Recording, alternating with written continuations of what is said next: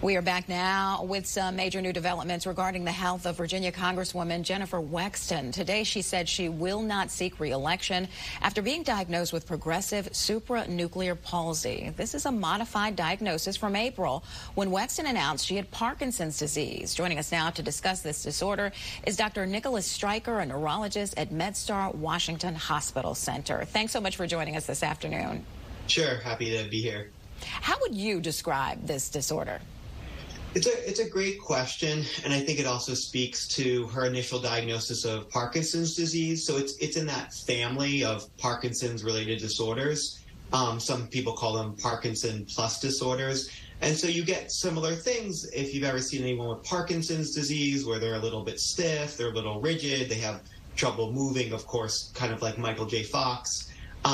But these people often don't respond really well to typical Parkinson's treatment, and sometimes the disease course is a little bit more rapid or progressive than with a typical Parkinson's disease.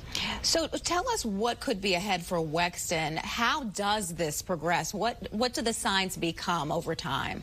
Sure. So early in the disease course, it may be hard to differentiate from something like Parkinson's, where people are a little bit stiff or rigid or having falls. But what's kind of unique about this disease is that falls sometimes happen really early in the disease course. So sometimes people can have a lot of trouble, getting into falls, getting injured.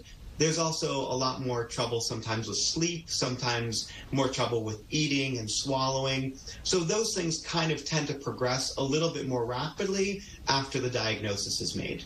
Do you know how many people this affects every year? It's more of a rare disorder in terms of our overall Parkinson's. I think it's sort of on the order of about maybe one in the 10 to 20,000 range on average. What's the prognosis and treatment for this? So usually people do get worse. We do sometimes try to treat them with our typical Parkinson's medications like carbidopa, levodopa, but it doesn't always respond well to it. So people usually progress, and sometimes the main things we try to do for them are just supportive, making sure there's somebody to take care of them, making sure that if they have mobility issues that they're supported and don't fall. So a lot of the care is supportive, and there are some treatments for it, but typically these patients don't always respond very well to them. I was reading that there's no cure for this, and I'm wondering, are there any promising treatments on the horizon? So there's always an area of research that people are looking at. So the main thing that goes behind this disorder, which is slightly different from Parkinson's, is an abnormal protein called tau, which is similar actually to Alzheimer's. So probably the future is similar to some of the medications that just got put on the market for Alzheimer's disorder, which is an anti-amyloid medication. In the future, we could start seeing something like anti-tau treatments for this, although none are on the market yet. I was reading that Representative Wexton is getting therapy for her disorder. Is that a typical treatment, and how effective is that? So my suspicion is she's probably getting the typical Parkinson's treatment, which is what she was on or what she was diagnosed with originally, which is the carbidopa, levodopa. There can be some response, but one of the hallmarks of these Parkinson plus disorders, like progressive supranuclear palsy, is that patients often don't respond very well. So she's probably getting some treatment, but the treatment probably just isn't working all that well, which is sometimes a cue that you don't have Parkinson's but have this diagnosis. Do you have any recommendations for caregivers who might be living with someone who has this? Yeah, it's certainly tough to take care of somebody who has a progressive disorder.